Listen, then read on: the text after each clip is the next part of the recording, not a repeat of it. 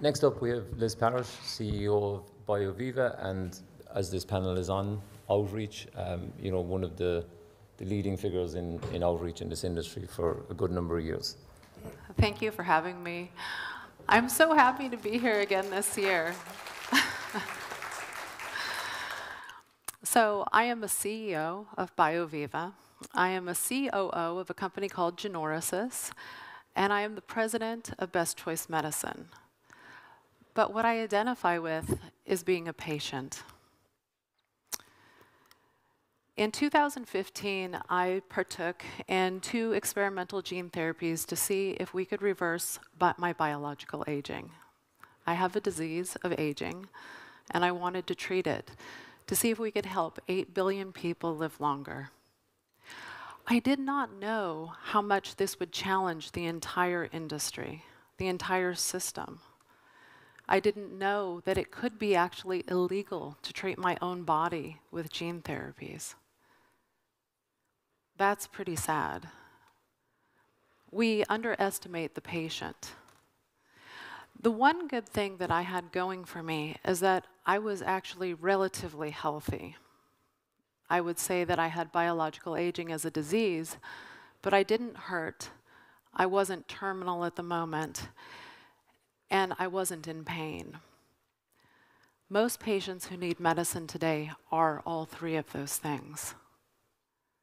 And in today's society, we tend to write them off, that there is no treatment to treat them. And if there was, it's experimental, and we shouldn't try, and that leads to the worst case outcome. That will lead to the death of 41 million people this year. And to be on that side of history is the wrong side of history. We must be pushing for the use and the advocacy of new and innovative medicines. Last year, I introduced the concept of best choice medicine. And I went home from this conference and started to write a law.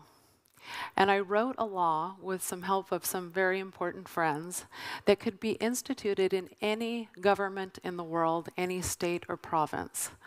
That would be a pre-regulatory route that would give people access to medicine now.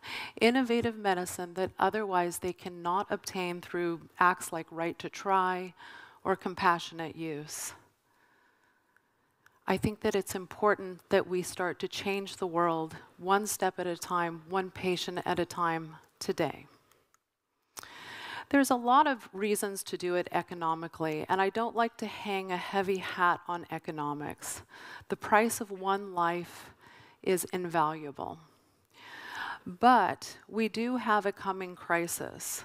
With the growing aging population, less people in the workforce, things like Social Security, certain pensions, and certain other government institute programs like Social Security in every other country of the world are becoming stretched. And by 2023, it's suggested now that these will have to start to cut payments towards treatments. Medicare is running out. If we only cut these expenditures by 10%, it will lead to the death of millions of people. We need to mitigate aging. We need to help people live longer and healthier, stay in the workforce, and be productive. We can also drive innovation with pre-regulatory routes.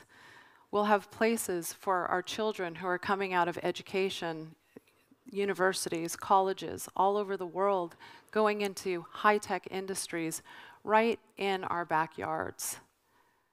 They won't have to leave the country for more innovative places.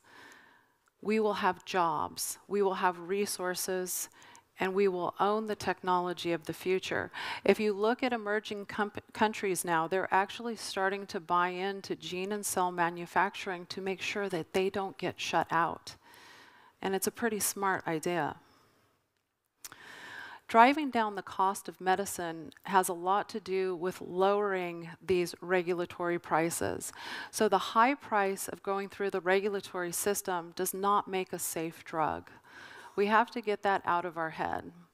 The opioid crisis alone killed so many people that it skewed the lifespan data in the United States. We have regulated and passed through regulations some of the most dangerous drugs in the world that were pulled off the market within just a couple of years of being passed through a gold standard. We have to get our minds off of the relying on the regulatory system for these safe drugs. And let me put that into perspective. Over the last 5 years, I have worked with medical tourism. This is where people travel to get access to new and innovative medicine. We have never seen one major adverse drug event. But in the gene therapy space, in the regulatory system, we've seen 6 deaths in the last 3 years. These were avoidable. These were known toxic levels of AAV gene therapy. It was in the literature. When you allow people to be intelligent, to take responsibility, they actually do intelligent things when they don't lean back on a system. Today's drugs are old. The drugs that you're prescribed are at least 15 years old, if not older. We're having a hard time getting innovative drugs into the regulatory system. My company, BioViva, applied for our first pre-IND this year, and we have another one we're going to apply for later in the year. We're very hopeful, but we don't know if they'll get our point. This is catastrophic to patients. Our animal data, I agree with Brian Kennedy, using aging models of mice, natural wild-type mice is a great model. Using fake or contrived disease models that mice don't naturally have probably is not as great, but it is valuable. But the problem is it's not translating to the drugs that we need in the cases and how fast we need to move. So we do need to do some animal testing, but we cannot rely on it, and we cannot keep doing it. I implore you, we have to move forward. We have to be brave, and it really starts with us. Again, 41 million people will die this year, probably many of them needlessly. We can't cure aging yet, but we're getting closer. And without human data, we will never be able to do it. So, medical tourism, the boiling point, the thing that I usually get fried for in the media, I'm actually really proud of my involvement. I have always been very, very careful about how I talk about medical tourism. But these medical doctors, these people who come through to try medicine, they are literally my heroes. I took an opportunity to do a study on people who were participating in these therapies. Some of the things that I asked was, do you think that aging is a disease? Most of them thought aging was a disease, which means that they generally follow our area and agree with some of those points. I asked all of them, do you think that aging can be cured in your lifetime? None of them did. I asked them if they thought that being part of creating new medicine for the future was important for them. Every one of them agreed 100%. Do not underestimate the patient. They are not coming for false hope. They are coming to change the world.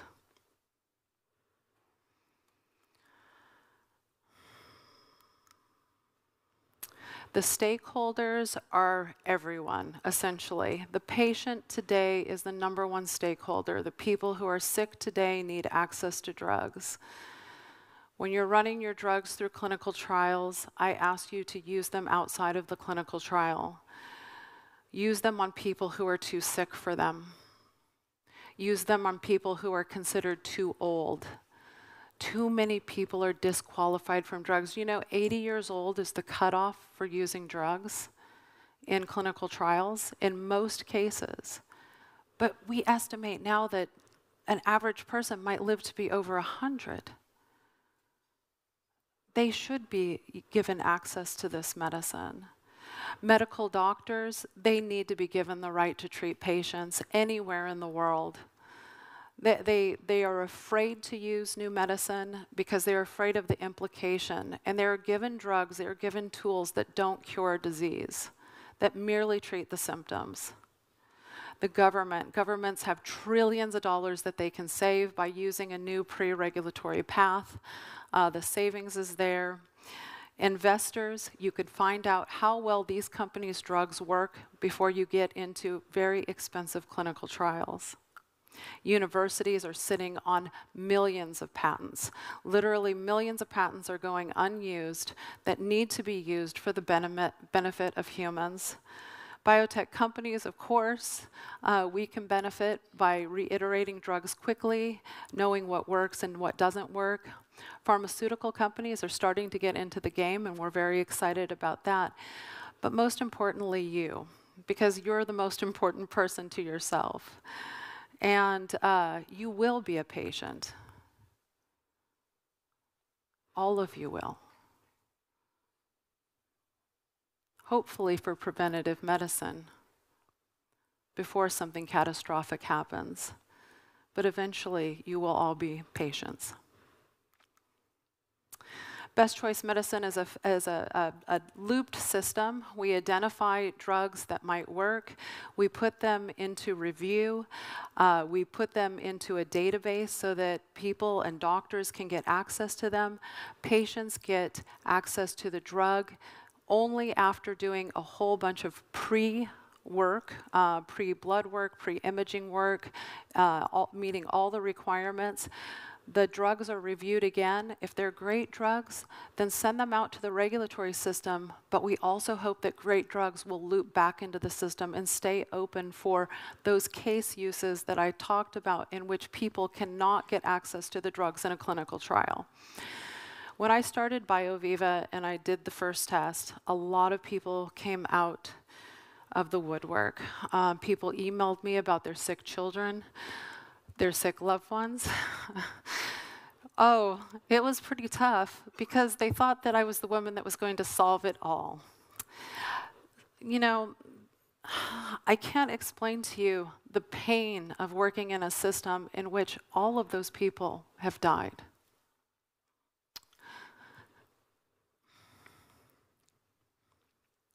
We have to do better. We can do better. Best choice medicine can create affordable therapies, more affordable than the therapies we've seen. Medical tourism has already proven that we can cut down even the cost of gene therapies to a fraction of the cost. A gene therapy that goes through the regulatory system comes at a cost of about $2 to $5 million on average. In medical tourism, that literally is a few $100,000. And I know that sounds expensive, but it's a lot less. And that's the type of competition that these markets need. They need healthy competition to keep them straight, to make sure that people can afford the cure when it comes out.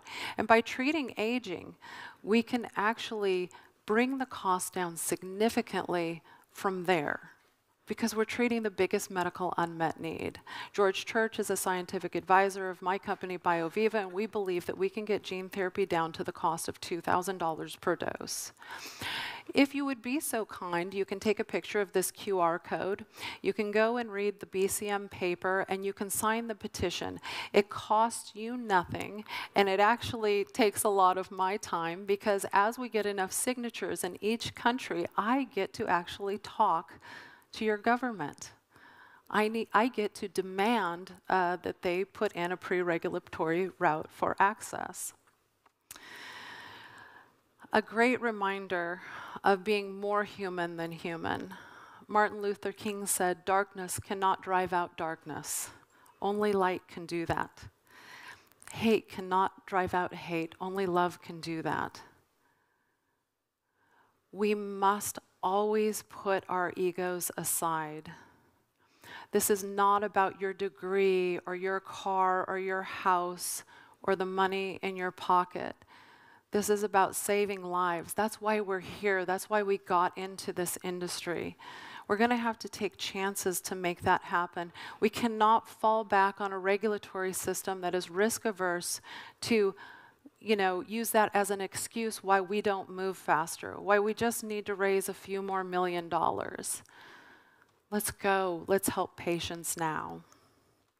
I'm going to do a quick update on BioViva. I don't have much time. BioViva is my third child. I absolutely love it. We have been working on CMV as a gene therapy delivery method. Yeah, I've really changed tone here because it makes me happy. CMV can fit more genetic material. The human version can actually fit today about 15 kb compared to the 5 kb or 4.8 of AAV. We want to start delivering multiple genes. We've already started making these gene therapies, and we are essentially combining a bunch of the genes that I took initially, and then we're looking at some new ones as well. So think clotho, follistatin, telomerase reverse transcriptase, PGC1 alpha, FGF21. We want to see how many of these genes we can get into one vector and see what sort of benefit we can actually have to human cells, and hopefully in short-term humans. The great thing about it is when we buy AAV gene therapies, if I was to take those 5 gene therapies, I would have to buy 5 gene therapy doses. Each one of those might come at a price of $100,000, $200,000 or more. And the idea is to get all of those into one delivery method, so it would only just have one cost instead of, $100,000 to $200,000 times 5. That becomes really cost prohibitive. In our paper at PNAS that came out, I think last year, we showed that we were able to redose the gene therapy and deliver it intranasally, unlike we do. We have protocols in AAV that are done with needles. This one was just done inhaled, snorting your gene therapy. How fun is that? We still work with integrative health systems. It gets us in a lot of trouble. BioViva is not able to treat patients, and integrative health systems doesn't treat patients. They work with a network of 12 doctors who can treat patients, and now they work with the Institute of Regenerative Medicine and Advanced Therapies. And that's a great move forward for that consortium. And then, really quick, if I can show you, this is just a sneak peek. We're going to have a paper come out in the next year of what happens with patients when they take telomerase reverse transcriptase. And this is just a sneak peek at the shortest 20th percentile of their telomeres. So we have been told many times that the telomeres that really matter in these patients, especially for immune senescence and other short-term needs that are necessities to the human body, are the shortest telomeres. And so here's what happened in 10 patients, and you'll see even more data when the paper comes out. So we had an average gain of 1.22 kb. Some of these patients are years out from treatment. Even actually almost 5 years out from treatment. Everyone is healthy, and so the news is good. We have not seen in cancer actually in these patients at all, and I know that that was one question people had. I have 1 minute. I have a new company called Genoricis. I am not the CEO of this company, thank goodness. It is run by a medical doctor named Dr. Nico. We have a scientific advisor who's going to run our first animal study at the University of Arizona. The company just opened to its seed funding and closed half of it within a matter of a week. We are going after glaucoma. I think that when we think about healthy longevity, we often think about muscles and appearance, but senses are really important and eyes are really important. And with this one, we're going to regenerate the optic nerve. We believe that the gene that we'll be using here also has applications in the central nervous system, for spinal injury and a few other things. But glaucoma is a great place to start, and people are excited because we finally have a goal that's super obtainable. Our scientific advisor in this case actually has gotten drugs to IND within 2 years and hopes to do that here. It's an 80 million patient population. And it doesn't focus on just lowering the IOP, which is the interocular pressure. It actually is regenerating the nerves. We're going to use a gene. We're going to inject it into the eye, which is a standard practice that our ophthalmologist does often. And we hope that you're interested in learning more about this company. If you want to learn anything about all three of these fabulous companies, you can take a picture of any one of them and learn some more and reach out to us. And thank you so much.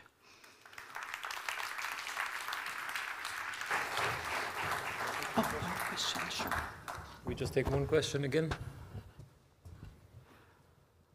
Or we can skip the questions?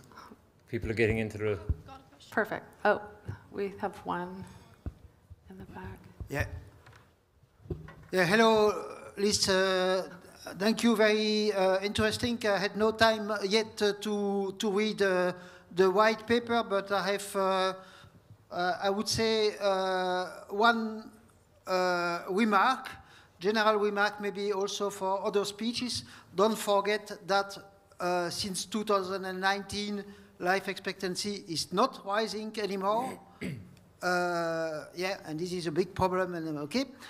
Second thing is, in your white paper, is it explicitly mentioned that the people who follow treatment should engage to, and the organizations to organize that should engage to publish the results? And that's it for me. Yeah, so when you're working with something like best choice medicine or a pre-regulatory route, I think that I'm answering one of your questions here. There are two ways that you can go about it. One, you can create a law so that companies can work within the constraints of a legal system, which is wonderful. This is a law in which offers some flexibility. Or you can work by the Helsinki Protocol, and that's why when we work with medical tourism, we actually release the data of what's happening with patients. So that is, I think I'm answering your question there.